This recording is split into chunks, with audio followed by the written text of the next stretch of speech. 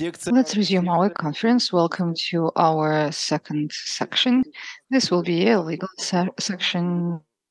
They will be discussing the various IT legislation issues. Marina Rozhkova will be moderating the discussion.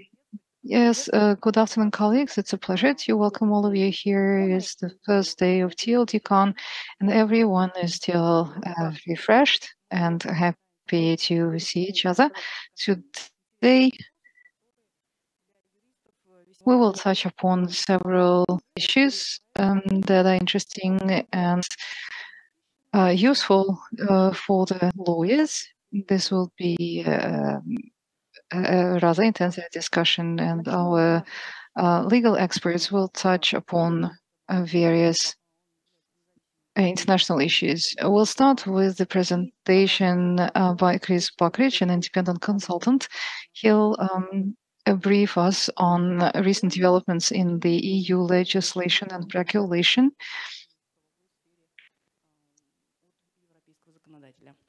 Chris, over to you. We don't have Chris?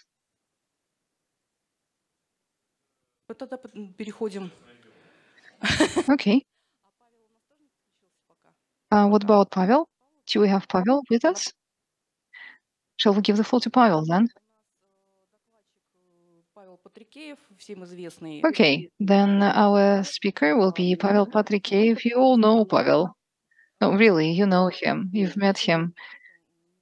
He is a frequent speaker, and he started his own law firm, Patrikeev and Partners.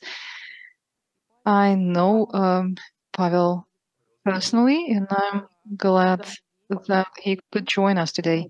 Hello, Pavel. Good to see you. The floor is yours. You have about 15 minutes, well, definitely not longer than 20 minutes. There will be several presentations during this section. We'd like to have some time for questions and answers.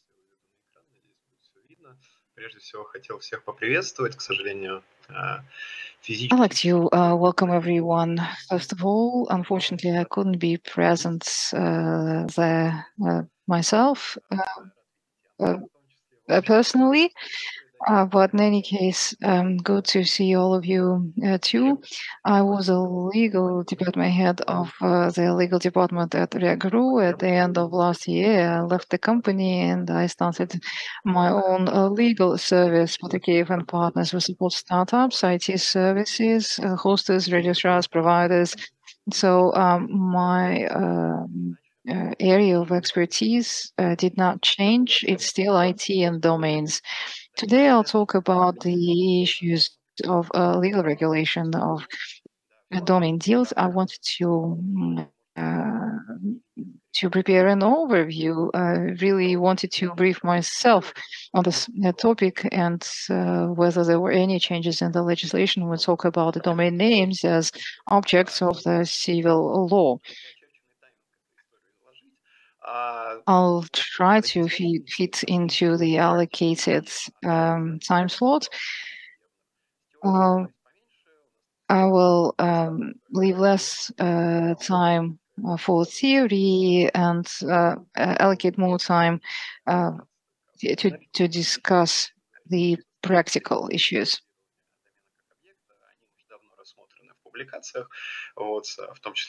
In any case, if you would like to learn more about theory, there are many publications. There is literature on the topic that I can refer you to. I work with startups and they sell domains and websites to each other. They work with exchanges, and I acquired certain new legal insights through my private practice. But let's start with theory, as promised. We first need to understand what a domain name is as an object of civil regulation. There were no changes here.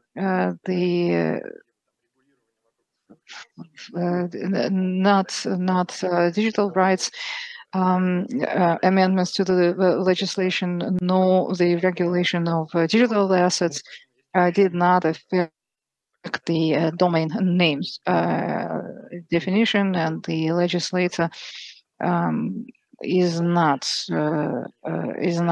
thinking much about the regulation of domain names, at least not to the extent that the regulation was developing, say, 5 years ago. I'll have a couple of slides about the consensus rather, that was built in practice. We know that the domain name can be transferred, it can be rented. Here is a link to Marina Rozhkova's publication on domain names and their place in civil law. Domain is the result of intellectual activity. It's not an object to exclusive rights, though. It's not subject to exclusive rights. And I can refer you both to the Civil Code and to one of the rather old resolutions of the Supreme Court of Russia from 2019. Суды первой, второй инстанции, да, кассации, точнее, апелляции, в общем-то. The courts generally agree on this matter. Even if a court decides that a domain is similar to the trademark and has and the same scope of civil regulation applies to it, well, in any case, a domain is still not subject to exclusive rights. It doesn't prevail over the trademark. It's still a type of designation. My favorite definition of a domain as something that can be transferred in a deal, in a transaction, comes from the European courts. Over here you can see the quote. I like the term that the court applied and its approach to the domain name as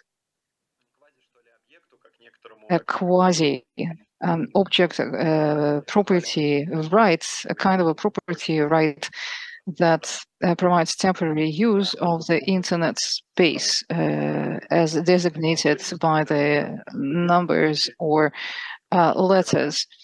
So you enter into contract with the registrar and you acquire a set of unique rights of administration. And the idea is that you can decide on the name.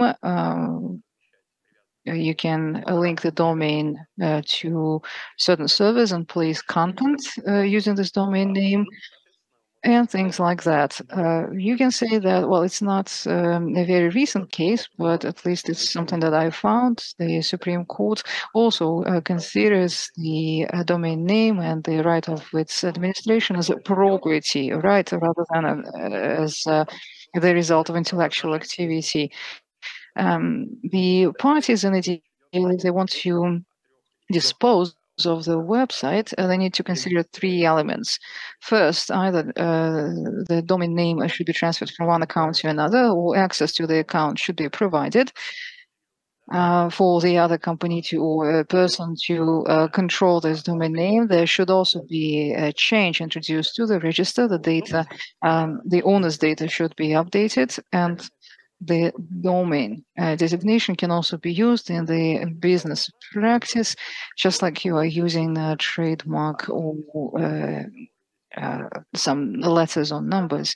If you look at the contracts, we see that the market harmonized. There are big registrars. I analyzed their offers, and I see that they basically quote each other. It would be the same wording. The registrars consider, or the administrators consider, domain name as a continuous service, a service of entering the owner's name into the register. I participated in different court disputes, and it was the same position that I held, and the courts agreed with this position. especially if there is a dispute over money, you need to decide when was the service provided. Was it terminated when the entry was made into the register? Does that mean that the full service was provided and completed at that time, or is it a continuous service? Well, the courts believe that it's a continued or a continuous service. And just making a record in the register does not bring the service to an end. So that basically that's the position of the market and also the position of the courts on the matter. We know that there are certain challenges during the sale and purchase of domains.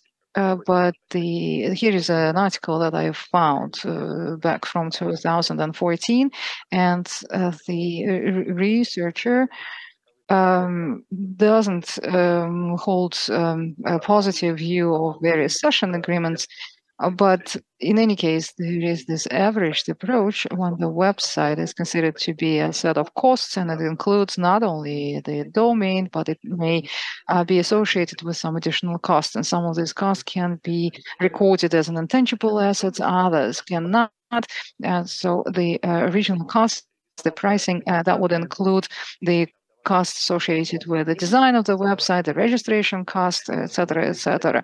In any case, the Ministry of Finance in 2020 and in more recent communications, just like the Supreme Court, states that the income from the sale of domain names should be treated in the same fashion as income from the sale of other property rights. What next? Well, actually, there is certain confusion in the domain market with respect to certain matters. What I mean to say is, it's wonderful that the lawyers use more or less streamlined terminology, but sometimes in the contracts you read about tangible and intangible assets, domain, and websites, and they are defined differently in various documents.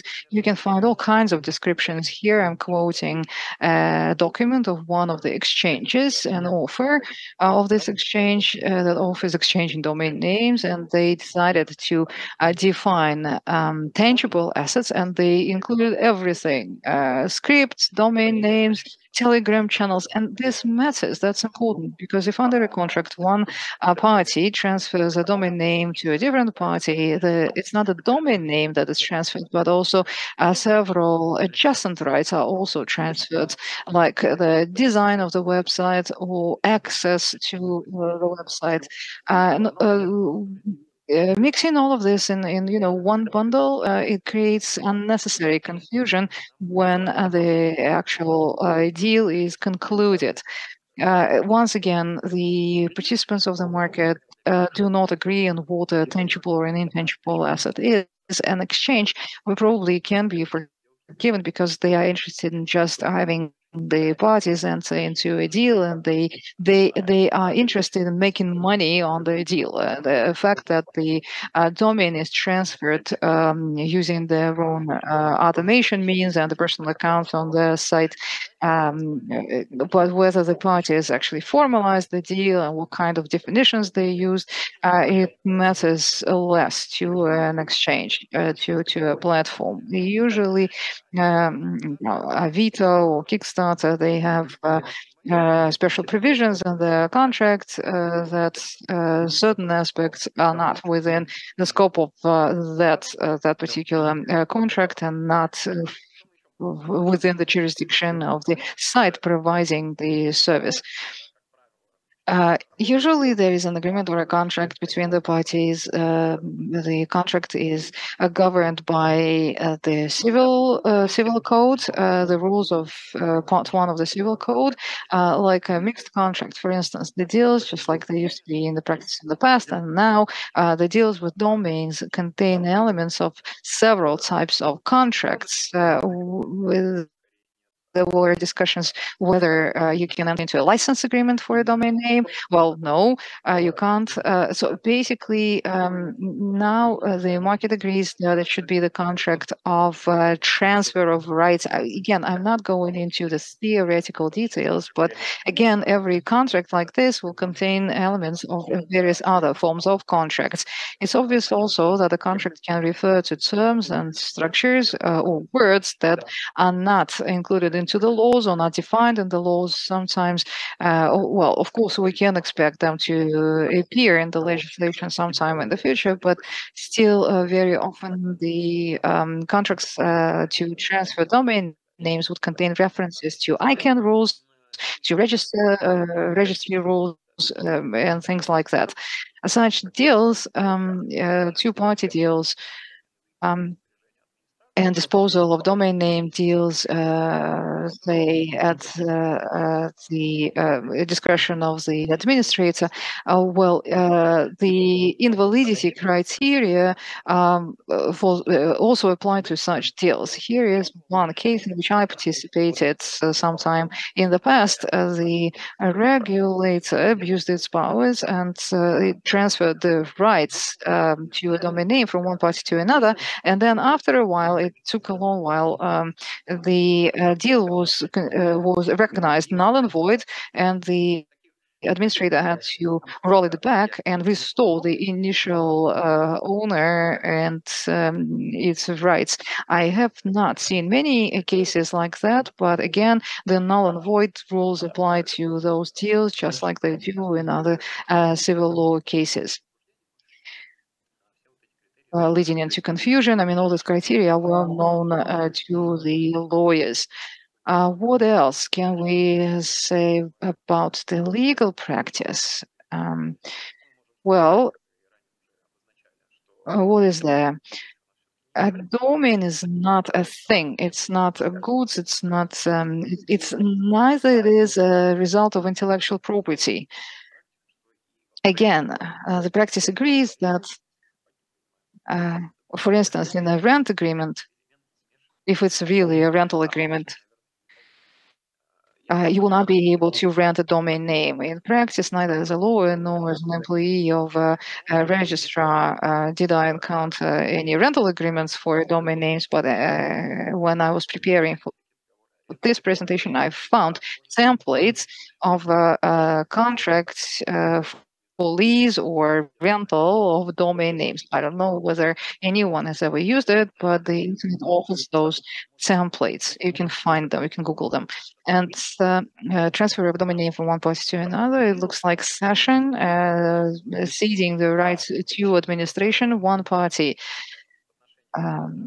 In the relations with a registrar, asks to replace that registrant with another registrant. And yes, this replacement is technical. It proceeds in a technical fashion through technical means, and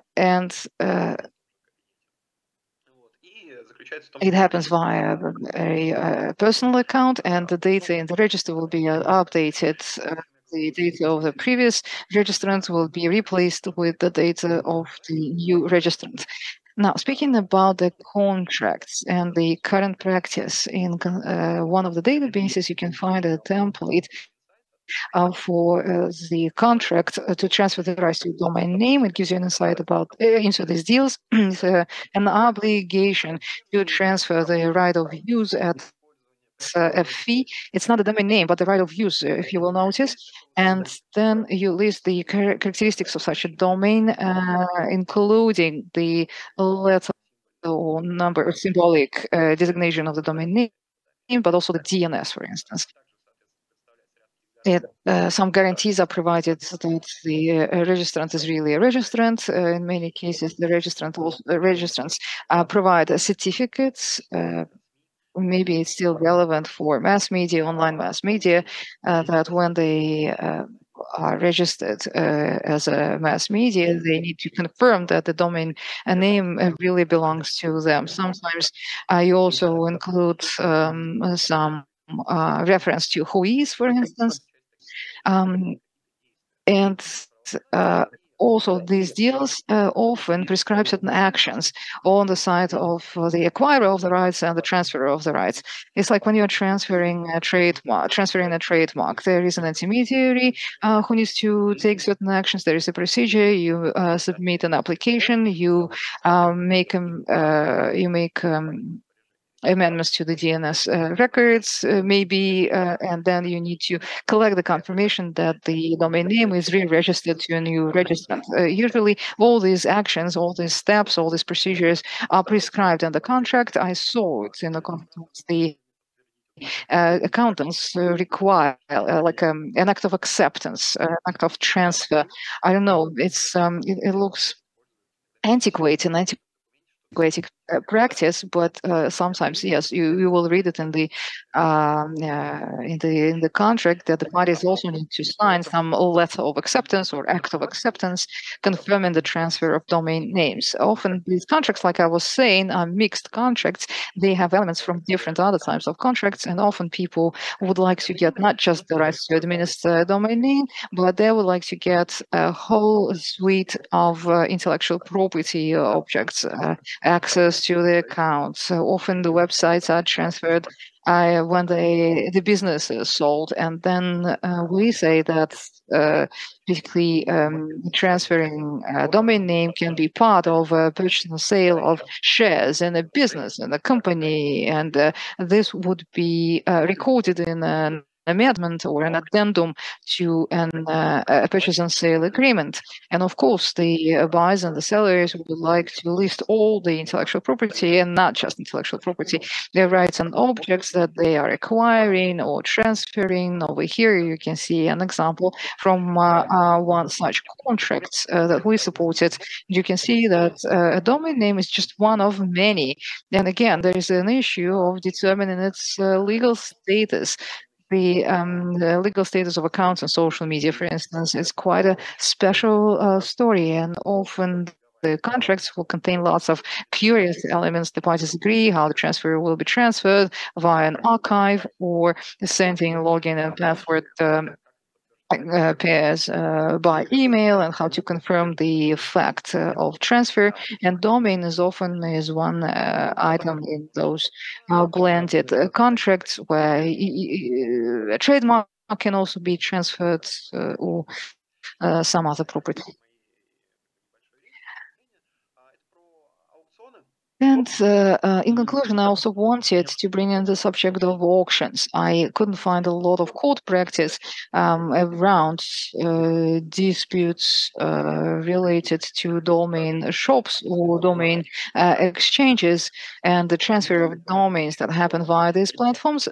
But I studied the templates of the contracts and agreements between the registrars and exchanges. And I can only repeat what I've already said. The registrars are not interested in formalizing relations between buyers and sellers because it's not their responsibility, it's not their headache. Usually, they will just list the rules of functioning of those exchanges in terms of transferring the loss. They define what's a purchase and what a sale is in order to understand at what time the fee can be collected and at what time the deal should be considered closed. And these contracts are similar to SaaS, really providing the right of use to a service, or it's a fee-based contract for services. So the registrars use something closer to SaaS, like a cloud provision of services, similar to a marketplace. And there is also the shadow market still, and of course, the courts don't take those cases, but the shadow market exists, and I wanted to investigate that as well. And I see that people, it's something that was quite spread or popular in the 1990s when people placed an ad in a newspaper, stating the price at which they would be willing to sell a domain name. It's still done these days. We know very little about which documents are actually signed by the parties, but often you do you find these cases when two parties come together to a registrar and say that, okay, one party sees and the other party accepts the right to a domain name, and could you please, the registrar, make changes to the database of the registrants?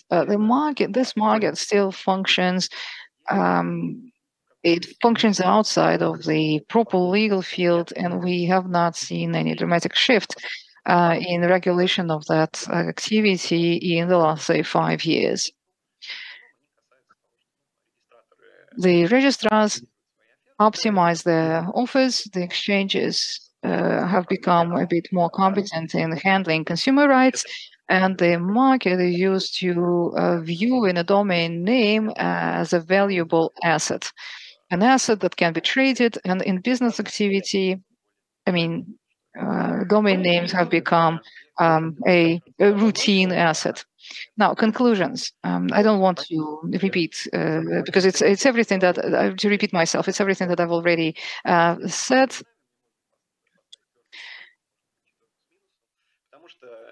I don't know if you actually enjoyed this presentation. Again, there isn't really much that we can say on this topic. The court practice has established itself. The legal profession is more or less in agreement on what a domain name is and how it should be treated from the civil law point of view. There aren't many changes in the market. The topic is still covered by the scholars. In practical terms, again, the market emerged in 1990s and in 2000s. The market has become a bit more formal thanks to the registrars. We see emerging shops or marketplaces for domain names. But again, there isn't much dynamics in this field of research. I guess I will stop here. And thank you for listening. I'm done. Thank you, Pavel. You can forever watch the water flowing and the fire burning, and you can forever discuss what a domain name is. And although you say that the court practice is established itself, but still there are many PhD works written on the topic. I mean, the scholars are still curious about research in domain names. No, really, I see that there's still a lot of interest to this topic. Pavel, can you please stay with us now? We would like to talk to Vladislav Zhavnerchik from hoster.by, because he will be presenting the Belarus point of view, or rather the Belarus legislation point of view on the subject matter. Andrei Vorobyov yesterday asked me, so what's the problem with domain names regulation? Do we need more bylaws and legislation? Why are we so concerned for domain names? They aren't getting enough legal protection because there is not enough regulation. Should we enrich our legislation with the relevant provisions? Should the government interfere, or should the domains still be subject to self-regulation? Should they be governed by soft law rather than hard law? What do you think? What is your opinion? I will start from afar, but then I will eventually answer your question. The Stoics, the Greek philosophers, they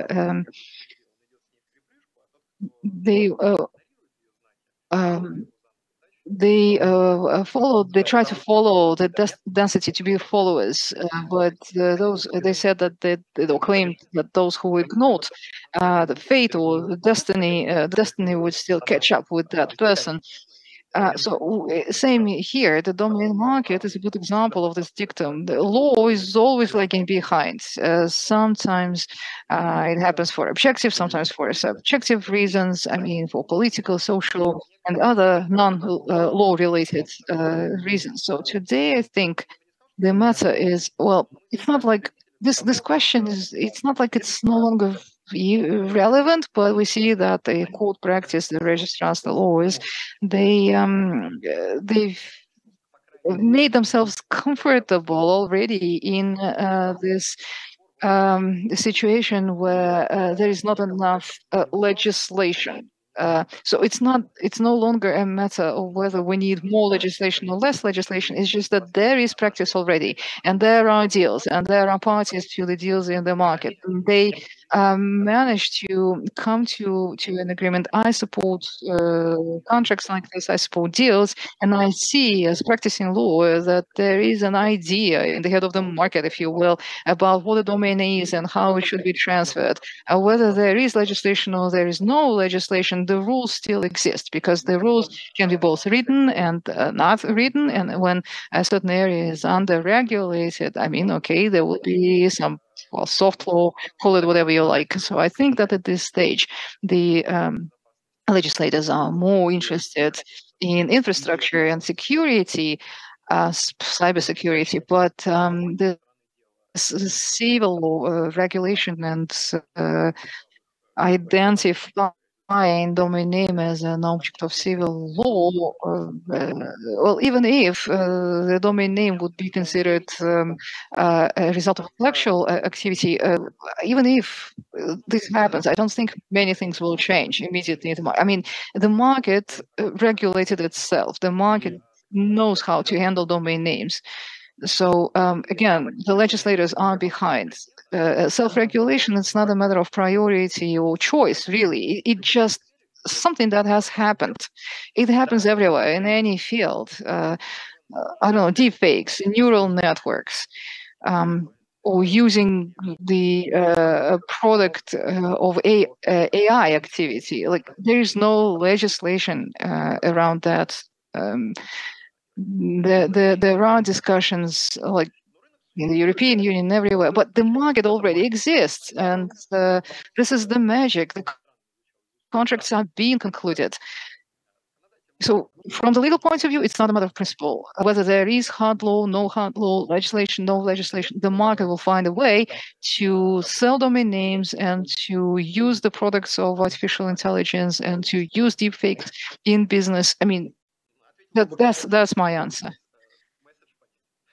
I hope I made myself clear.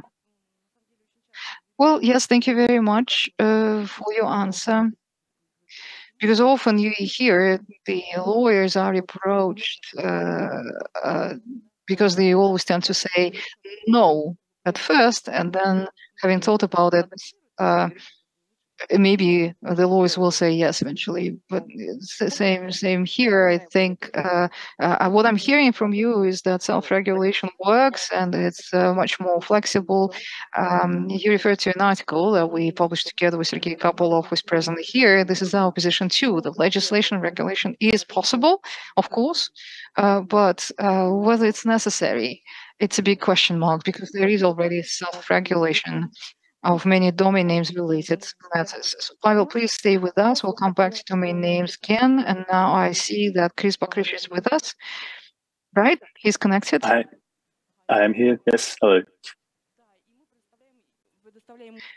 Very well. Then the floor goes to Chris. We are eager to learn from you about the developments in the EU legislation. Thank you very much. It's great to be here. I'm just going to share my slides and hopefully you'll be able to see them there. Okay, thank you. So yes, thank you very much. It's really a pleasure to be able to speak to you today. I'm sorry not to be there in person. And thank you for Pavel stepping in my place in the first instance. I was in the wrong Zoom room, I think. But it's I think also good to sort of follow up his presentation with this, which will be quite a different presentation.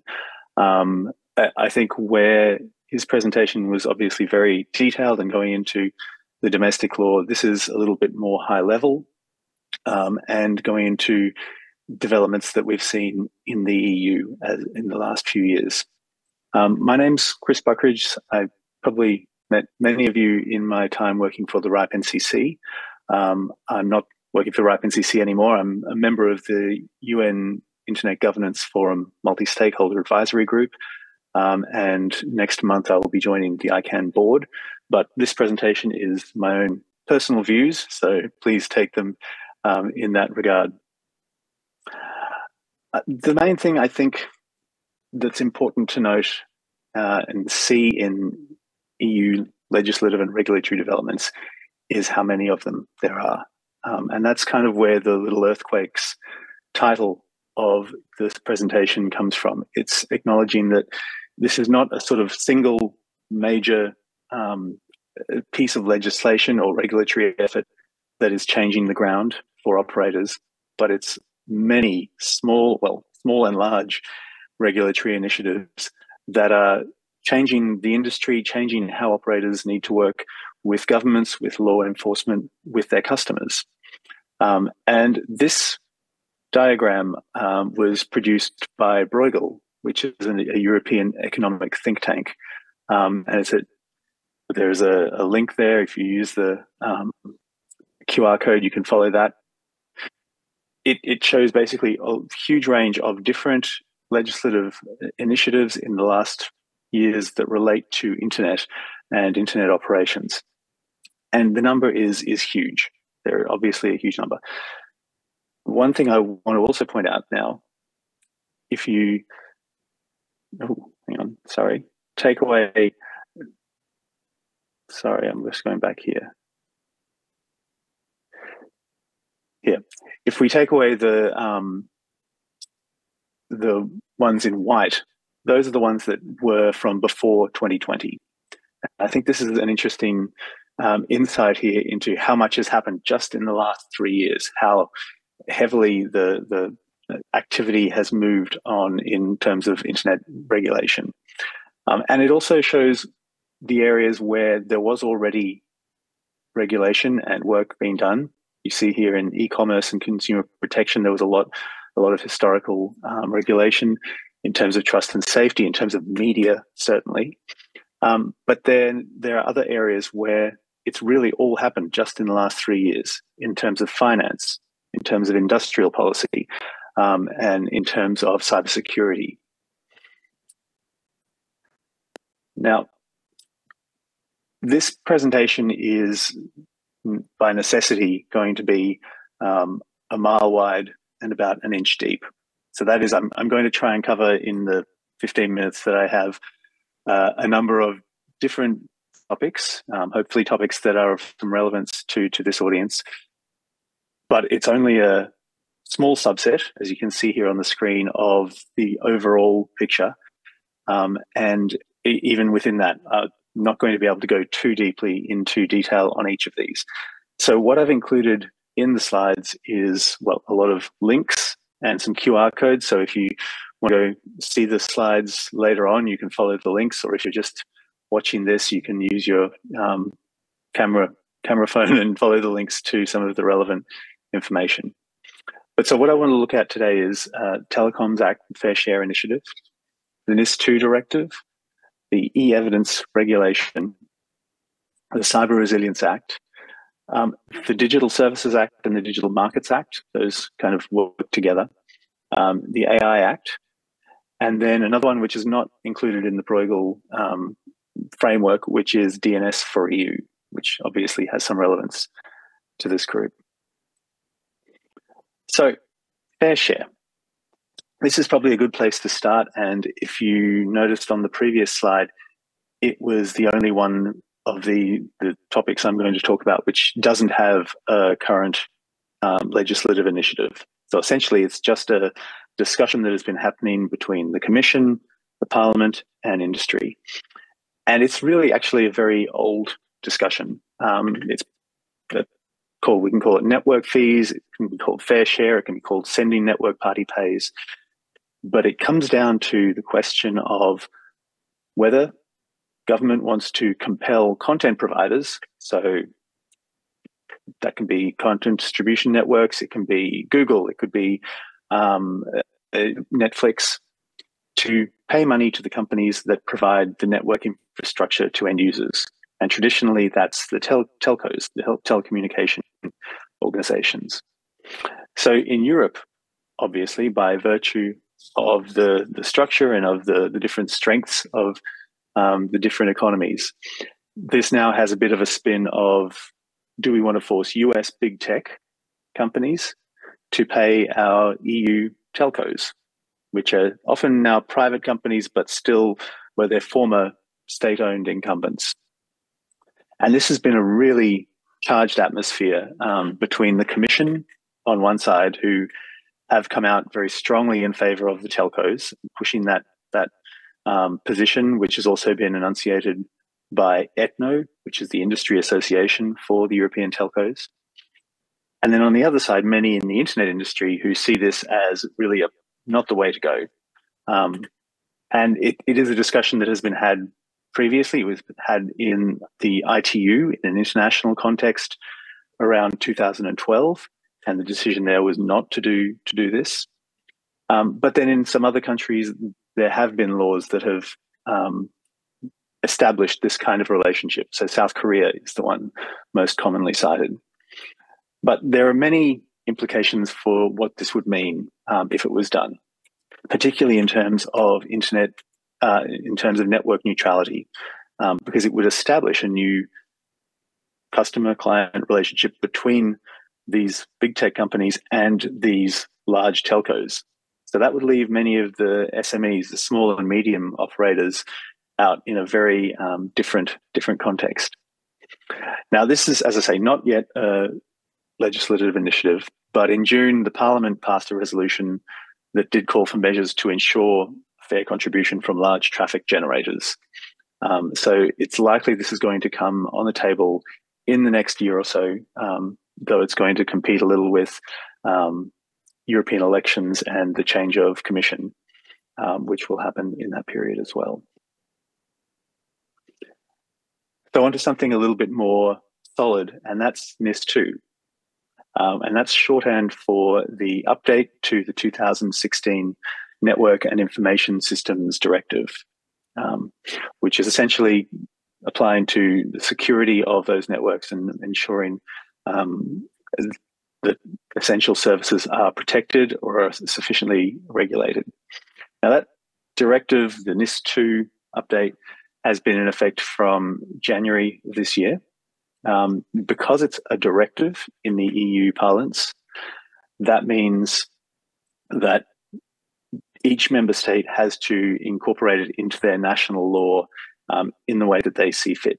A regulation applies as plain text for all member states. A directive can be applied differently across different states. There was some early focus in the development of NIS2 about efforts from the Commission to include European root server operators in the law. And so that would have meant that certainly the root server operators who are headquartered in Europe, and that's the RIPE NCC and NetNode, would have been drawn into the law, would have been required to be regarded as operators of essential services. It may also have meant that any other root server operator providing a node in Europe would have been drawn into scope. That was not really clear. But there was a lot of coordinated community engagement with the different institutions, and particularly with the Parliament, which ensured that in the final negotiation, that text wasn't included in NIS2. But there are certainly requirements on other actors, and that includes the country code top-level domain operators, and they're specifically called out in Article 28 as needing to ensure accuracy in their registration data. But this is where there has been actually some concern from the CCTLD operator community and others that status as a directive, which means it will be implemented differently in different states, will result in different rules that in terms of what the CCTLDs need to provide and how they need to provide it. And that may result in different levels of compliance and different levels of difficulty for the different operators. So I've included a link there to a statement by ECHO, which is the German Internet Industry Association, and it captures some of those concerns that particularly the CCTLD operators have had. Now, e-evidence. Again, we're talking here about security. We're talking about how law enforcement can do their job. And this is a package that actually includes both a regulation and a directive. And the regulation and it's designed to ensure that make it easier and faster for police and judicial authorities to access the evidence that they'll need in investigations. Now, this was actually, to the last bullet here, this was about 5 years in negotiation. This was first mooted in 2018 as something necessary. And the most significant element of this, and this was something that was particularly of interest to the RIPE-NCC, an organization based in the Netherlands, is that legal orders for electronic evidence will be able to be made from other EU states directly to operators or organizations without having to go through the local courts in that. So whereas under previous situation, an organization like the RIPE-NCC, to get evidence, you would have to go to a Dutch court and get a Dutch court order to release the evidence. Now, a judge or a court in any other EU jurisdiction can simply order the RIPE-NCC to hand over that evidence. So that makes things a little difficult and different. And there are some questions about what measures there would be in place to ensure consistency, ensure legitimacy in terms of doing that. But that has come into force, and so now is starting to sort of play out. The regulation actually will come in August 2026. So then the Cyber Resilience Act, moving a little bit away or changing the focus a little bit in terms of the security focus here, is much more about hardware and software products and ensuring that requirements are met throughout their whole life cycle. Now, there was a lot of concern, and there was some discussion of this, again, in the RIPE community, but also in other parts of the operator community. And one of the specific concerns was from the open source community. And while the European Commission on their website actually does note some specified exclusions, such as open source software, there were still a lot of concerns about what this Cyber Resilience Act, which would place requirements on developers of hardware and software, whether that might have a chilling effect on the development and production of open source software. And so there was a big public consultation held at the beginning of this year.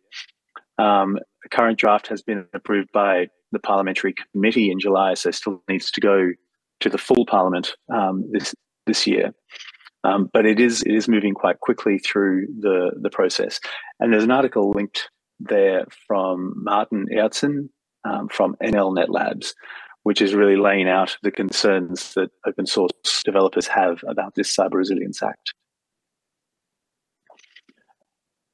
Jumping to the Digital Services Act and the Digital Markets Act, I don't have a huge amount to say on these two, other than that they were debated endlessly following their proposal in 2020, and have now come into force, and we're now starting to see how they're being applied.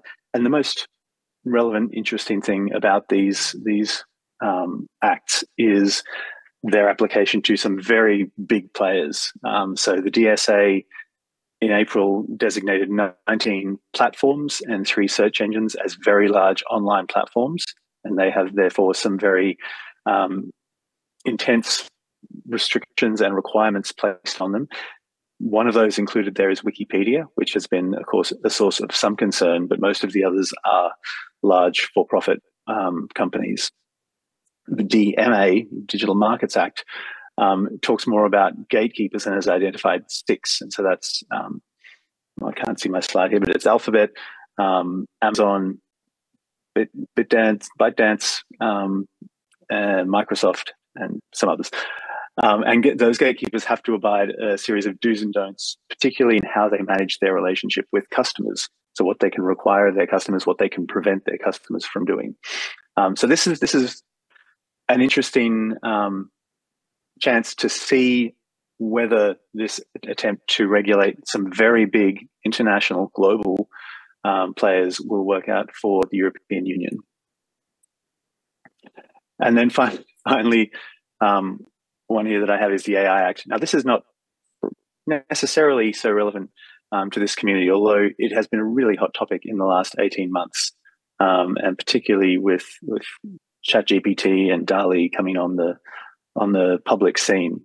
And the EU effort is really just one of very many, including work in the Council of Europe on a convention. The Security Council in the United Nations has been having discussions about AI, and there have been a huge number of national regulations in the offing, including a lot coming out of China, which is certainly significant. The EU themselves described the AI Act as the world's first comprehensive AI law. Not sure how seriously to take that, but it is certainly a very significant attempt to regulate the AI space. And Parliament adopted a position in June, but notably with some very significant changes to the original draft, including some greater protections for users and constraints on developers. And that's, again, going back to the NIS2, an example of how the different institutions in the EU, the Commission, the Parliament, and the Council, have some different views and different priorities at times, so that the legislation can change as it moves through the process. And then finally, DNS for EU. This was announced sort of in 2020 as well, along with DSA, DMA, and also NIS2. And it's establishing a public DNS resolver, established in the EU and funded initially, at least, by the EU. There was a tender process last year. Whalebone, a consortium based in Czechia, was commissioned to develop the service.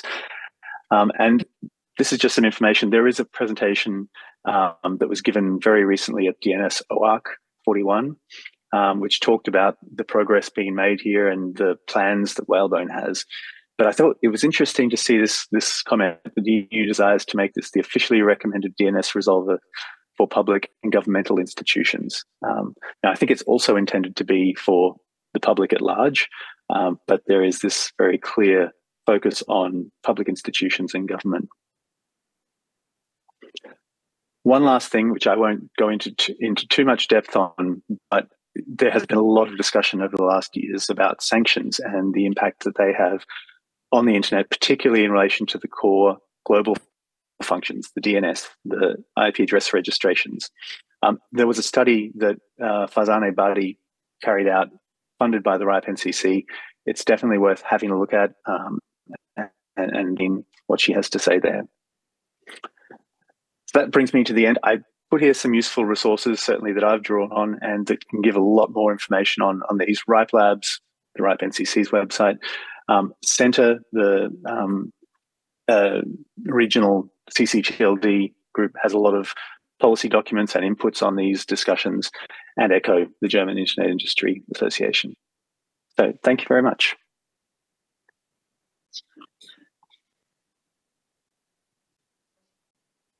Большое спасибо, Крис. Да. Thank you so much, Chris. Хотелось бы отметить, что разработка законодательства в Европейском Союзе это. Well, I would like to notice that the development of EU legislation is the process that covers many different aspects. But my question is, when the European Commission designated the gatekeepers, not all companies agreed with that designation. Is there any process to appeal or to contest the designation? Because I remember reading somewhere that some companies went to court to be removed from the list. So I'm not actually sure if there is an official process. I'm sure there is discussions, but I think the fact that for the Digital Markets Act, they only landed on 6 of these gatekeepers. So Alphabet, Amazon, Apple, ByteDance, Meta, and Microsoft. They really have gone with the very big actors there. I think there's sort of it in some ways been a quite cautious approach by the EU in that regard, in only sort of setting, at least initially, these very large global companies who really would have a lot of trouble arguing that they're not in that sort of top tier of groups.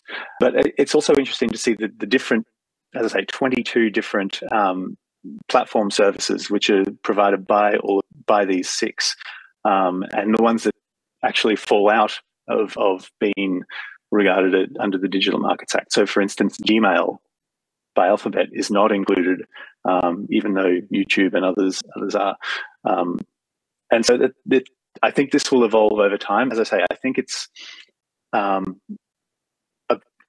bit of an experiment to see how effective this will be, how much the European Commission can throw its weight around in trying to regulate these very big global actors. Спасибо большое, потому что на самом деле это очень здорово, когда... Well, thanks for this input. Again, it's important that you still retain some flexibility and adjust your policy accordingly. Again, Chris, thank you so much for your overview. It was extremely useful. А мы продолжаем. У нас сегодня, поскольку... And we will continue. Since this is a section on IT legislation, we decided that we wanted to look into court practice. I probably heard that in the United States recently there was a case where an emoji was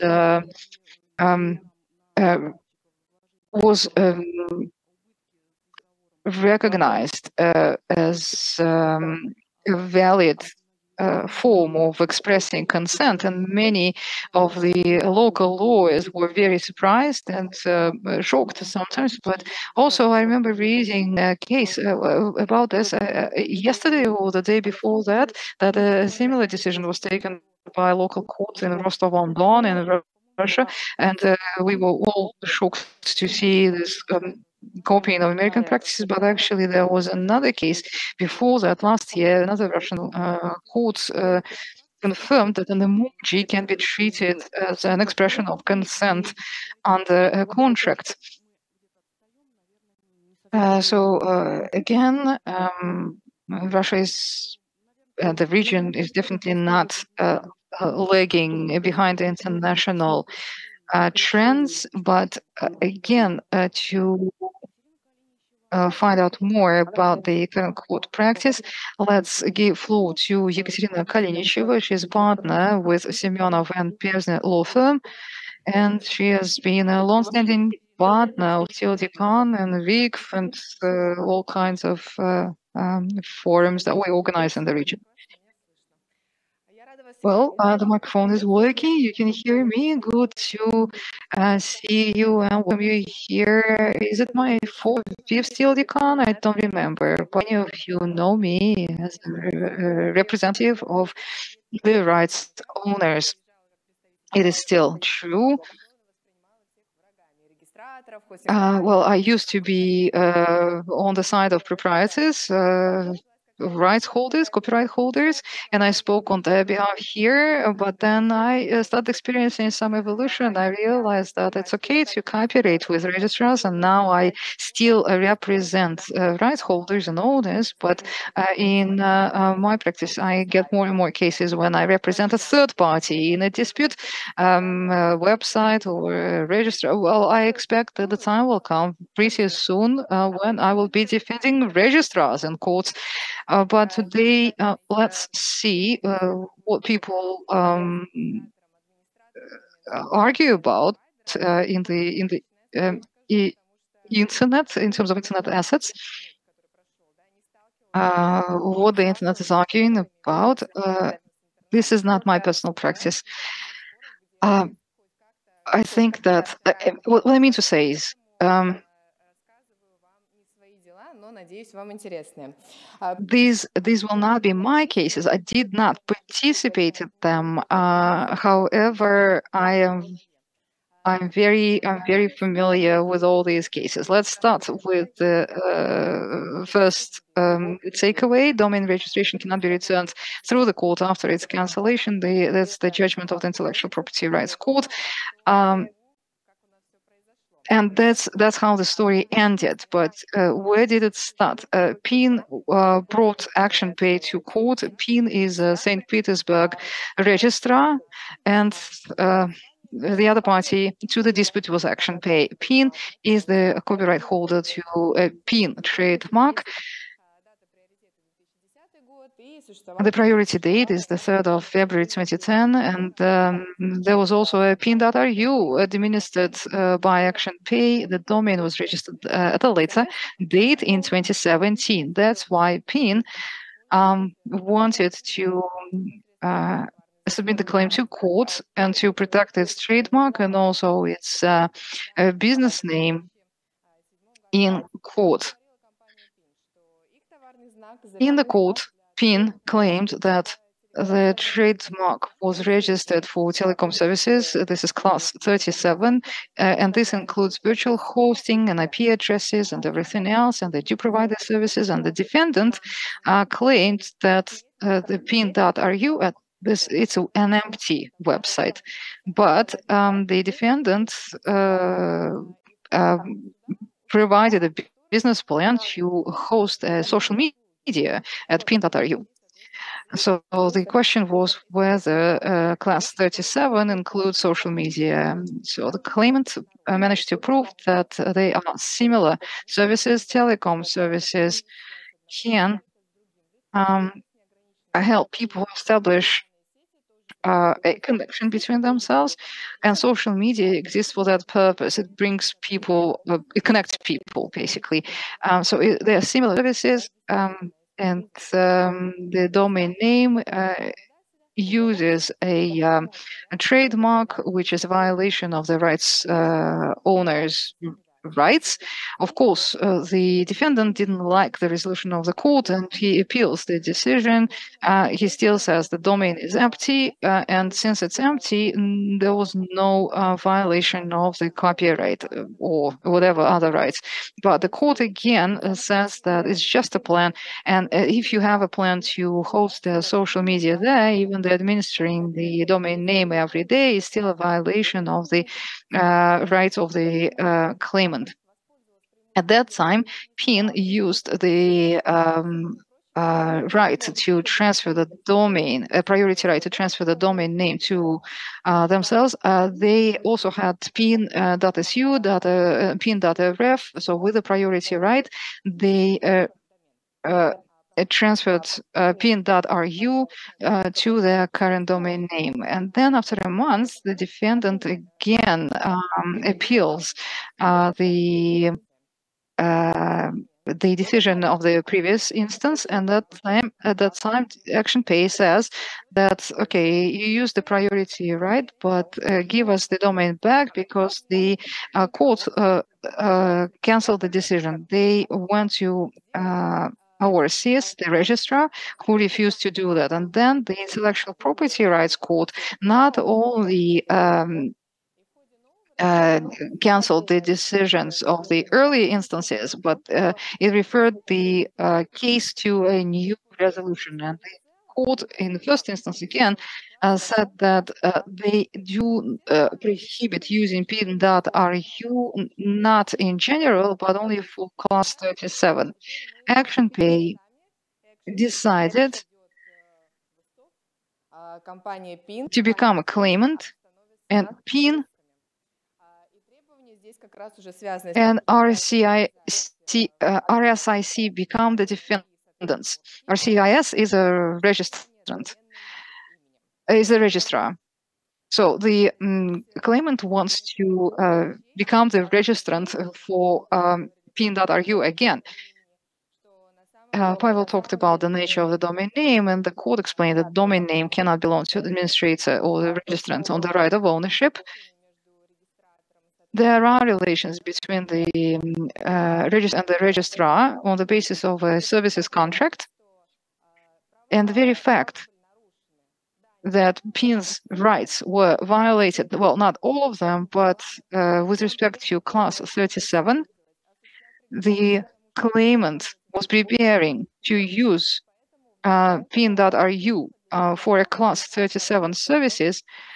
There are still reasons to use the priority right to transfer the domain name to the defendant this time. Besides, after the domain name is cancelled, all the history is cleared, all the records are removed. So technically, it would still be impossible to return the domain name to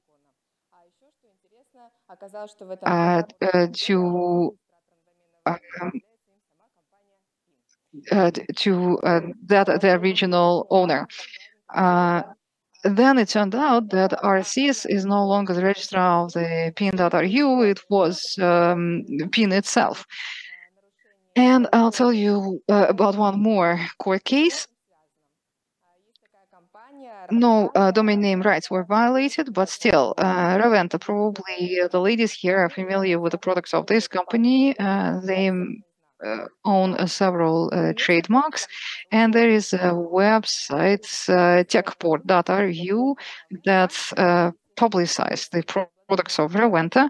Raventa didn't like that as the rights owner, and they wanted the court to uphold their rights. Since I start with the conclusions, well, the registrant, the domain registrant was found liable, although the registrant transferred the right to administer domain name to a third party. So here goes. The registrant contracted seller. Well, the seller is the name of the company. Back in 2018, the defendant wanted to engage this company called Seller as a third party in this trial. The court didn't allow that. These are the terms of the agreement of this contract.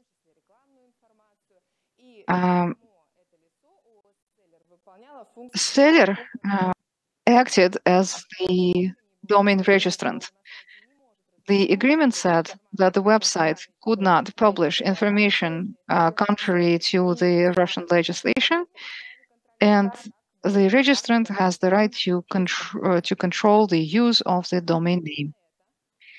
Still, the court said that no evidence was provided that the registrant was not using this domain name, that a different person was using the domain name, and the court disagreed that the registrant is an information intermediary. The court says that this is contrary to the Russian legislation, and the registrant, having transferred the right to administer the domain to a third party, is a perpetrator, and the registrant was fined 30,000 rubles, and the Court of Appeal upheld the decision of the Court of the early instance. And the third case I wanted to discuss, and it's not here, it's not in the presentation, you know why I decided to find a case where a domain registrant would win the case, and I found one, but Anton, I found out that Anton was the representative of the defendant in this case, and I thought that I better not include it since it's not my case, it's Anton's, and Anton is here, and he'll talk about it if time permits. Yes, speaking about time, we decided that we will ask no questions to the speakers. Again, if you would like to learn more, then please find Ekaterina offline. She's a very responsive person. You can put your questions to her directly. And to save time, let's move now to our next speaker, the CEO of Internet and Pravo, Internet and Law company, Anton Sergo. If you don't know it, but Anton published several books on domain names. He's an author. The Court on Intellectual Property celebrating its 10th anniversary, and in the Journal of Intellectual Property, he published an article, a paper on out-of-court settlement. So again, no questions to Anton. Not at this point, at least, but I suggest that you find Anton during the coffee break. Okay, well, thank you for your introduction.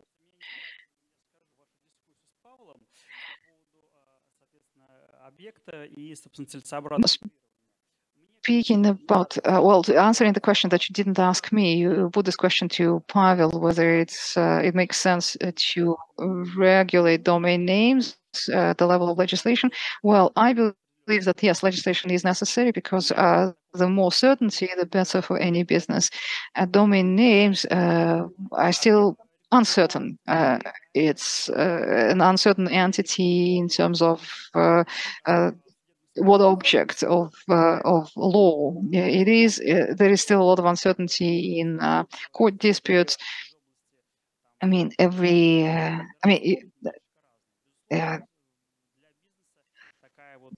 are many trials around domain names, and they often end up in a rather unpredictable manner. Again, that's why I think that legislation wouldn't be amiss. Yes, we can hope for self-regulation, but it's been 20 years now since 1998. We've been talking about self-regulation.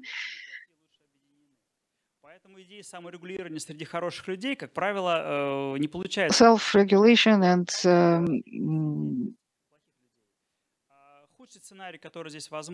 hasn't been very efficient.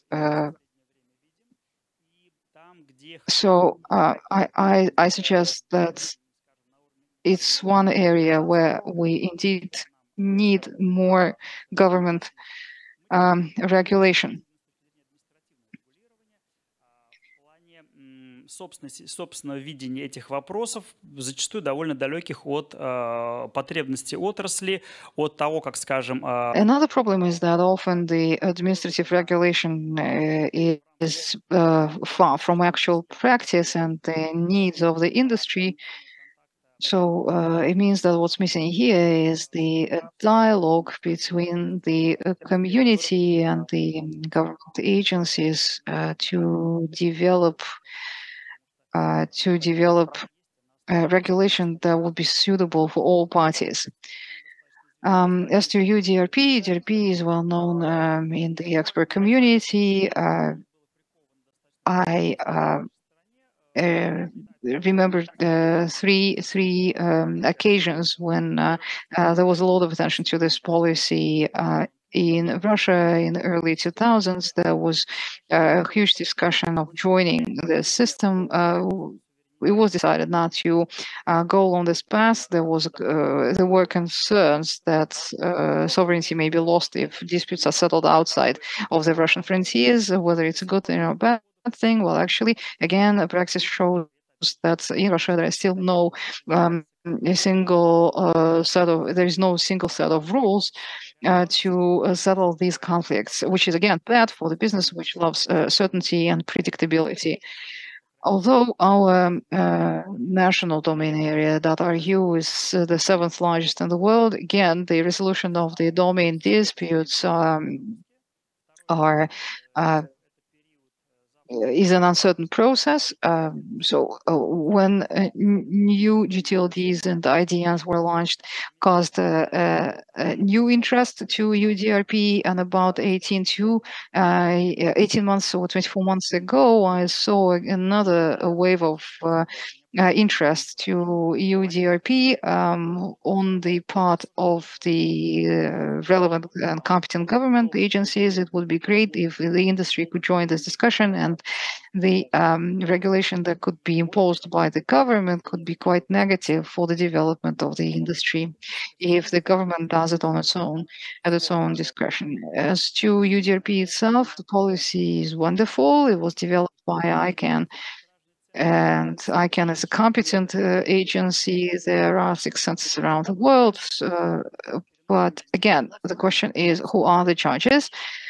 And I mean, literally, in the last 18 months, I see certain discrimination of Russian parties to the disputes based on the set of judges that take up cases with involvement of Russian parties.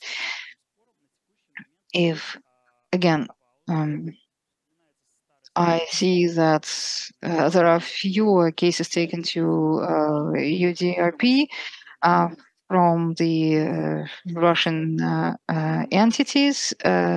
They are waiting for better times. It feels like есть определенные, так сказать, негативные отношения. we also see a trend of migrating domain resources from international jurisdictions into Russian jurisdiction for fear of discrimination. During the first session today, we heard that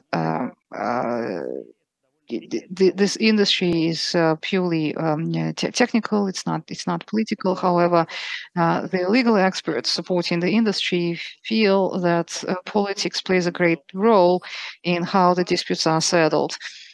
As to the applicability to Russian domain areas, it applies, UDRP applies to .rus, Moscow, Moskva, .org, online site, com, DT, Catholic. They are the areas where we have a lot of domain zones where we have a lot of registrations. The resolutions are often taken abroad. The decisions that can be passed by a Russian court on these domain zones, in most cases, will be either unenforceable or, since to enforce a Russian court, a decision of a Russian court, well, it will be very difficult for a foreign registrar to enforce or to act on the decision of the Russian court. The Russian courts, however, refer quite often to UDRP. They quote from UDRP. They again refer to these provisions, but at the same time, they retain their immunity, if you will. The whole system is quite intricate. It's unique, and you can't find analogs to it in other branches of law. I talked to other experts, and they confirmed that no, they can't think of any other system that wouldn't have some, I don't know, government system to consolidate the arbiters, no single system of, or it's a center of arbitration. There is no enforcement of decisions, but in 20 years, we don't know of a single case when the decision would not be enforced, would not be acted upon or complied with. It's an absolutely unique system, but it's pretty unfamiliar to the Russian legal experts. Applicability of the UDRP, again, it applies to old and new TLDs. Russia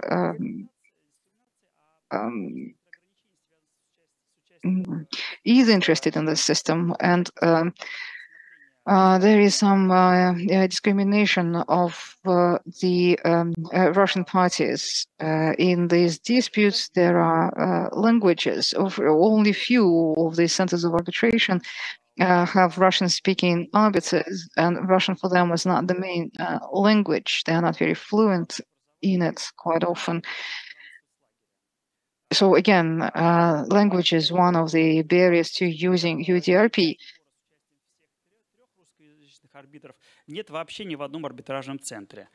And you can't assemble a panel of arbiters out of the, say, 3 Russian-speaking judges. Again, we are very pressed for time, so I'm going to skip several slides here describing the system. Like I was saying, about a year and a half, maybe 2 years ago, the Russian government started paying more attention to this system. Its interest was heightened. Rospatent, for instance, the regulator of intellectual property in Russia, is definitely interested in learning more and perhaps adopting UDRP. And since there are discussions around this, probably the industry should be involved so that this matter would be settled without the participation of the community.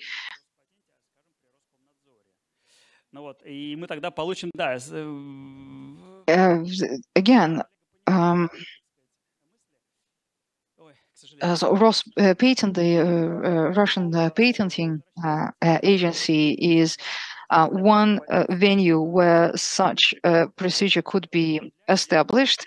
Another possibility is that it will be Roskomnadzor, the Russian telecom supervisor, which is probably a much worse scenario. So once again, the community needs to be involved if it wants a decision that doesn't contradict its own interests. So I indeed published several books on domain names and domain disputes and Russian UDRP in Russia. This is a scenario, this is my vision of a scenario of how UDRP could be implemented in Russia. Так вот, в книге описано еще 69 систем рассмотрения доменных споров. UDRP is just one procedure out of 69 available in the world to settle domain name related disputes. They are all interesting, they are all exciting and special, and we can learn from all this experience, and all these 70 systems are described in my other book, UDRP or domain name related disputes. Okay, thank you, Anton. UDRP is often known as an administrative procedure, but when experts in foreign law hear the word administrative, they say, well, it's not private law. So for the lawyers, when they hear administrative, it means not criminal, administrative law. It's a procedure of arbitration. It's a private procedure of arbitration, not administrative. It's not your regular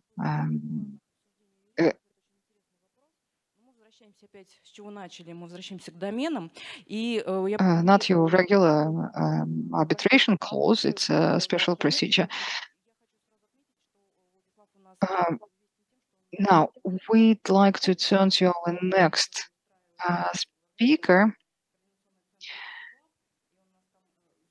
Vladislav Zhavnerchik.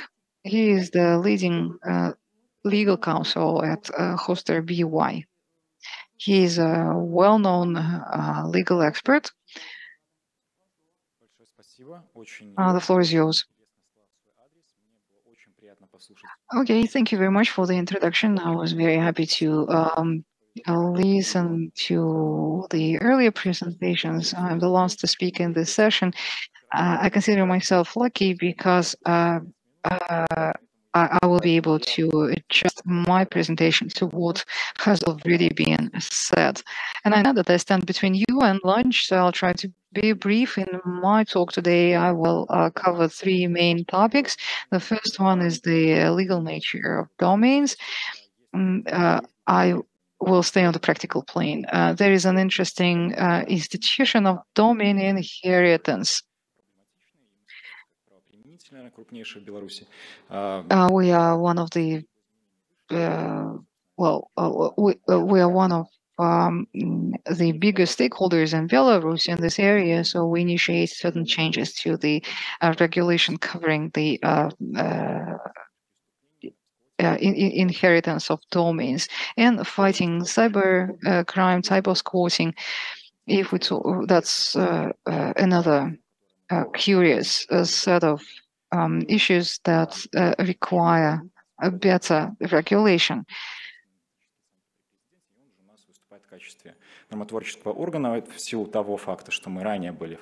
Belarus, there is an analytical center attached to the president, and hoster.by for more than 10 years was the technical administrator of domain names. Now it's the analytical center of the president, and it means that we are in close contact with them, and we can communicate all the pains and concerns that private businesses have, so that this analytical center not only not only practices the current legislation, but it has the mandate to initiate the amendments to the legislation. Anyway, so to the legal nature of domain names. What is a domain name? There are discussions of the lawyers, of the jurists as to how to classify domain names, and there were attempts to claim that domain is a means of individualization. There is a case I will be sharing with you a bit later, but actually there is a domain definition that considers a domain to be a symbolic designation. In practical terms, we also talk about the right to administer a domain name.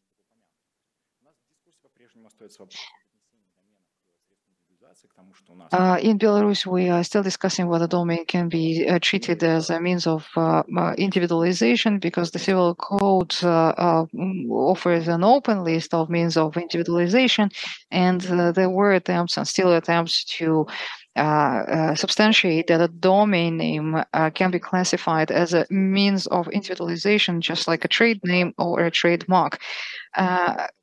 Again,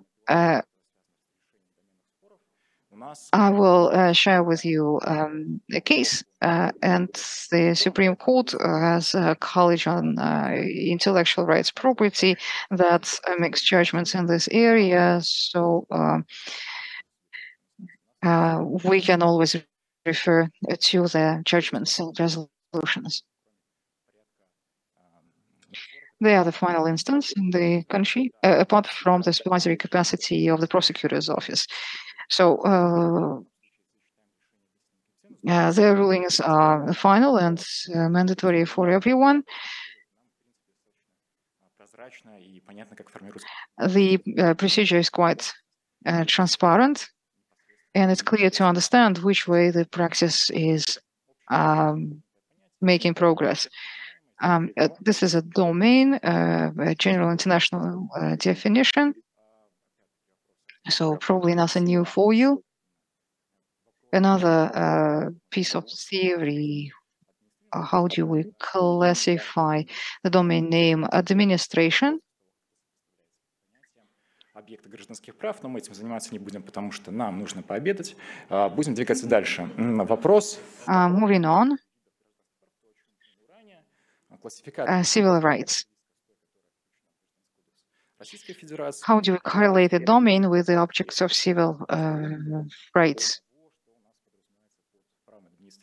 Well, we need to start with the right of administer the domain name. That means the right of use. It's a personal right, and this dispute I wanted to bring up. It is quite an old one from 2008. In Belarus, in particular, legislation was emerging at that time, and it was a very famous case.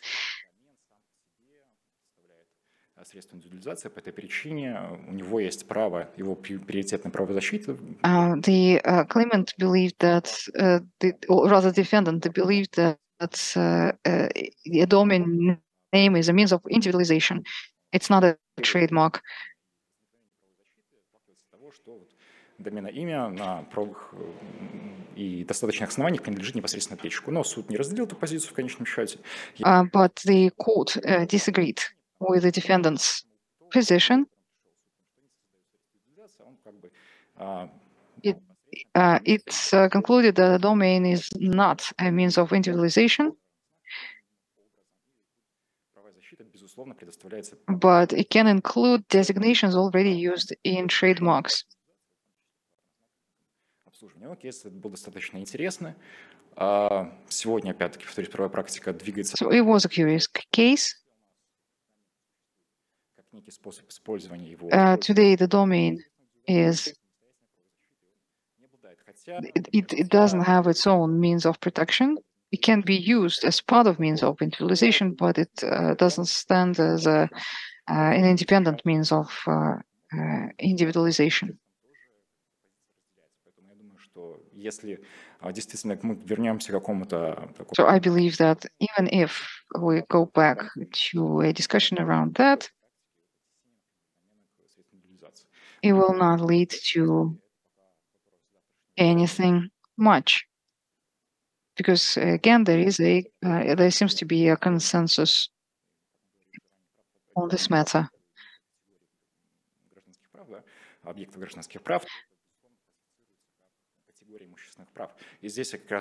So the right to a domain name, or rather the right to administer a domain name, is classified as a property, right?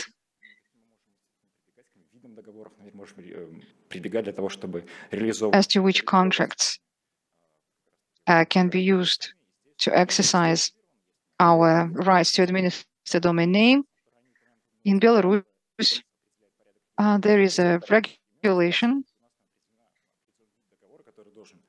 which prescribes the type of the contract. In that situation, that would be the contract of the transfer of rights or the contract of cession.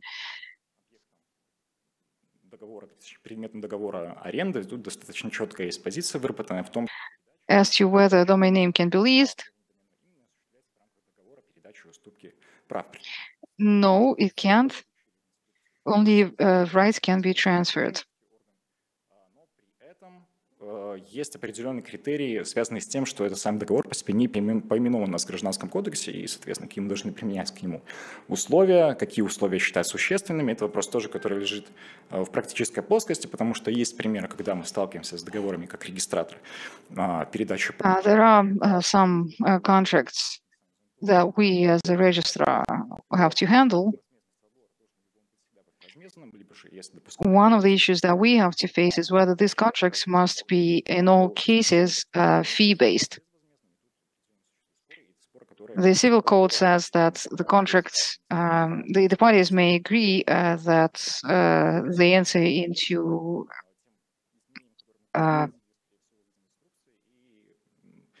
Есть такой достаточно живой, но в части, как минимум, определения вида того договора. That the rights are transferred on a gratuitous basis, compensation-free, but again, it's one unsettled issue, whether all these contracts must always be fee-based.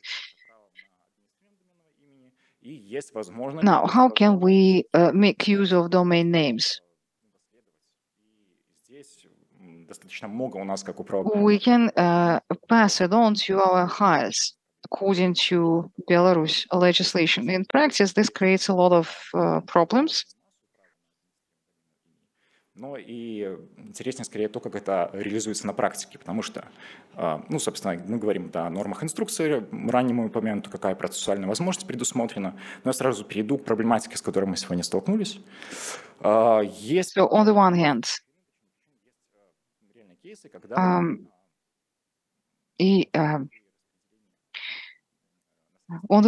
the legislation allows for it. On the other hand, the notary is public. Say that, well, you know that they can register a last will and testament distributing the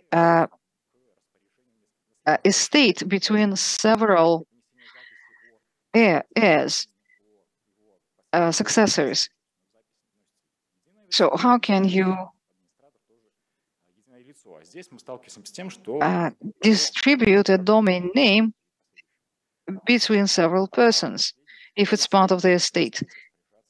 You have several successors, and the law is silent on this matter. So we ask the Ministry of Justice.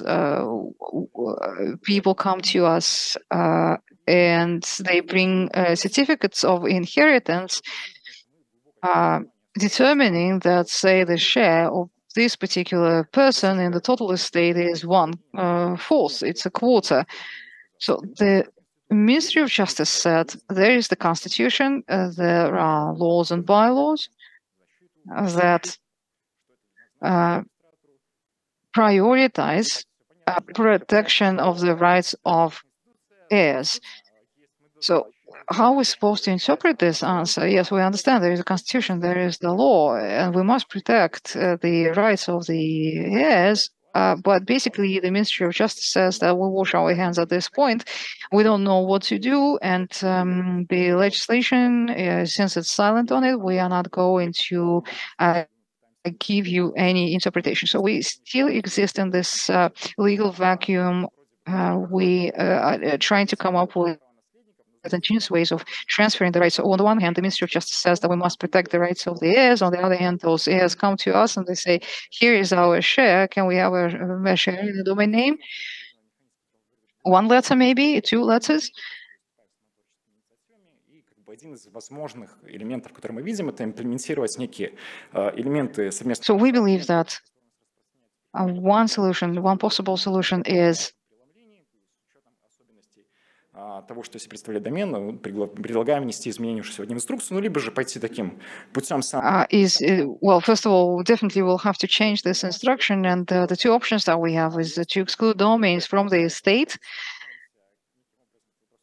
Но сегодня практика такая достаточно интересная, и нам, в принципе, каждодневно с ней приходится сталкиваться. И двигаемся дальше. Or to offer to the successors to manage the domain jointly. Anyway,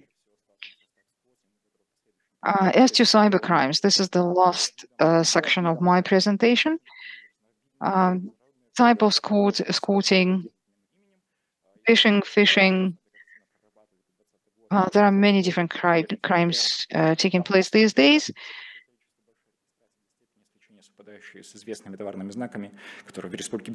We saw a surge in the number of domains registered in Belarus that turn out to be similar to the well-known Russian brands. Phishing Landscape did a study. They found some impressive number of those cases. BY and Bell are also under the risk of cyber squatting.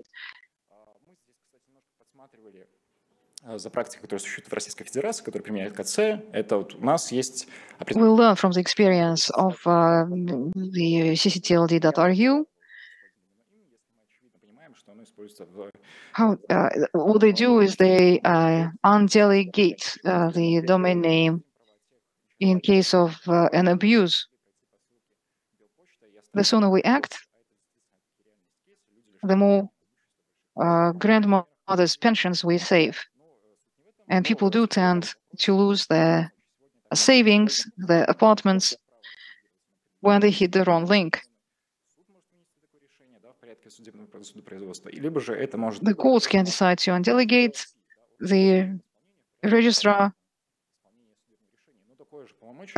can undelegate, and also the court bailiffs can undelegate, but not law enforcement authorities in the course of their investigation. So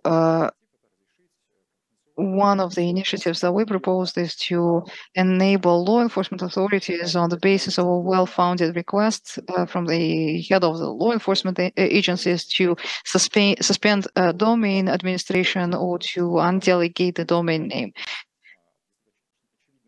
Но мы, с своей стороны, как регистратор, прореагировать никак не можем. Также не может никак прореагировать технический администратор. Сложная процедура, нужно обращаться. The technical administrator cannot help in those cases. In any case, often the process takes too long for the process to happen faster. We would like law enforcement authorities to get that authority.